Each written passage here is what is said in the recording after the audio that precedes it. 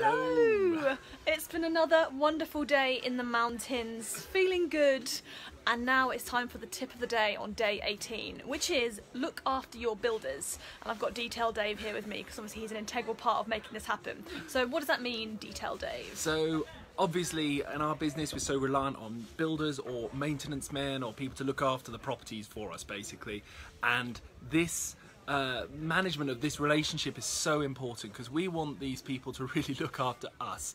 And so what I've really found over time is that once I find someone who is good, who is gonna be, I think, my go-to guy for something, then I start looking after them straight away. And when I say looking after, that means first and foremost, pay them straight away. Get payments out as soon as you can, because these contracts, a lot of them live hand to mouth, a lot of them are kind of... Especially the smaller ones, who generally can be more responsive and more competitive on pricing. And these guys, they really appreciate it when you just pay them straight away, because it just, they know the money's coming in the next day. And that we've just had builders just say that straight to our faces, just I prioritize you because you pay me the next day.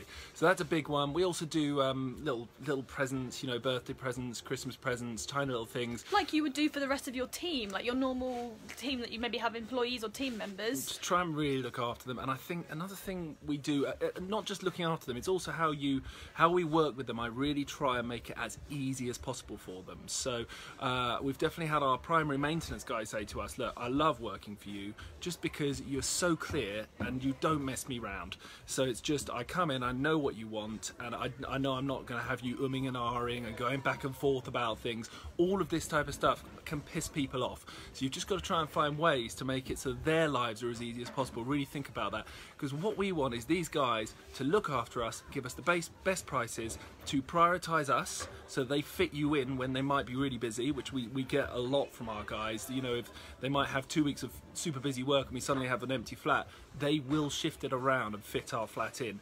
And you also, a really big one, emergency situations. You want them to be able to drop stuff and fit you in when necessary. And that brings us to kind of the living out on the pistes, living out on somewhere else in the world.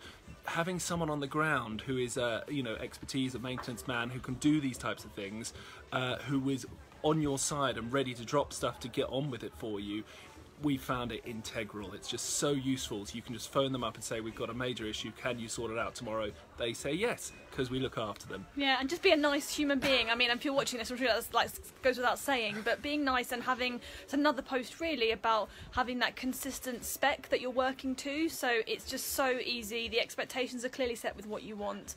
They know that they can just go, get on with it. You're not going to mess them around. And I think that's been a really big part of this system working for us. So there we go. Look after your builders with a little heart, and that can really help to support you having more freedom and ability to be away from wherever your portfolio is, because you've got great people on the ground to look after the actual buildings themselves. Give me a little like if you've enjoyed this. Questions, comments, hate mail, just hit us below. Thanks very much. Have a nice evening.